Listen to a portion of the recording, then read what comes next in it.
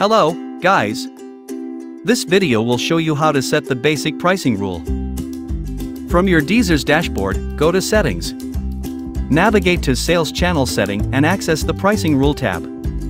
Under Pricing Templates, turn on the button next to the store for which you want to activate the pricing rule. Select the radio button in front of Basic Pricing Rule. To set either the price or sale price, click on the symbol selector and pick either a plus sign or a times sign. Then, enter your desired number in the input box. If you wish to apply the rule to compared at price or regular price, turn on the button next to Set Your Compared at Pricing Rules. Click the symbol selector to choose your preferred mathematical symbols, and input your desired value in the following input box. Click Save to confirm the rule. If necessary, you can also refer to the guides in the article for setting currency and assign cents. If you have any questions or need further assistance, don't hesitate to reach out to our support team. Happy dropshipping!